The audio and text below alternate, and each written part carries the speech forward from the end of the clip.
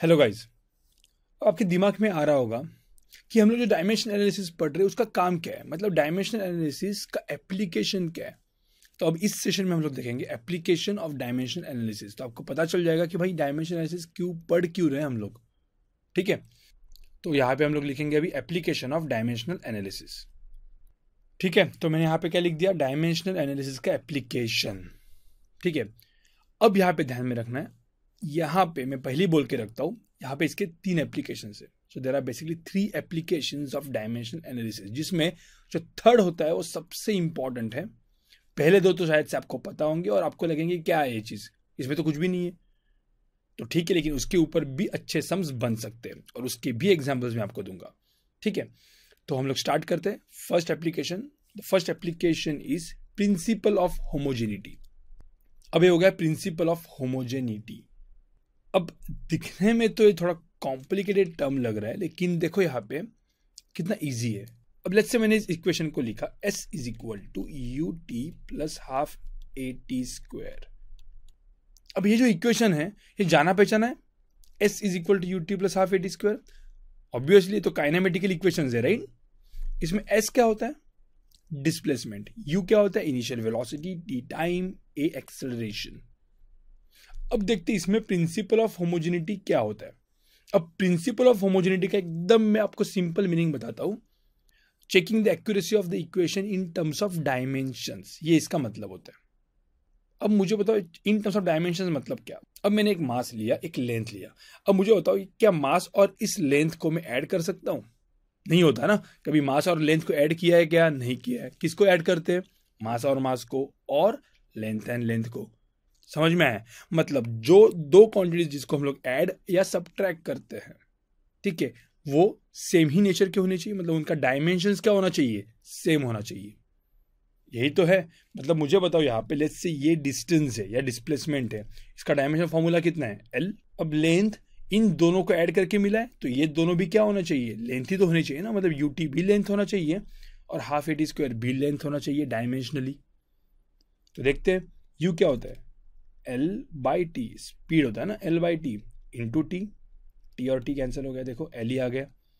ये क्या होता है, अब हाफ का तो कोई मीनिंग है ही नहीं, हाफ एक नंबर है, तो हाफ तो वैसे भी कुछ काम का नहीं है। ए क्या है, एक्सेलरेशन क्या है, L divide by T square into T square. अब यहाँ पे ये भी कैंसिल हो गया। देखो length plus length is equal to length, so this equation is dimensionally correct, right. ये मैंने लिख दिया यहाँ पे। अब देखते हैं सेकेंड इक्वेशन, वो भी आपको पता ही है। जैसे मैंने लिख दिया we square is equal to you square plus 4as। अब आप बोलो कि भाई ये 4as नहीं होता, ये 2as होता है, right. 2 into acceleration into displacement, right. तो मैंने लेकिन 4as लिख दिया, तो फॉर्मूला वाइज तो ये गलत फॉर्मूला है, ये तो मुझे पता है, राइट। लेकिन हमको क्या चेक करना है, हमको चेक करना है कि भाई ये डायमेंशनली करेक्ट है या नहीं, ये होमोजीनियस है या नहीं, ये अपने को चेक करना है।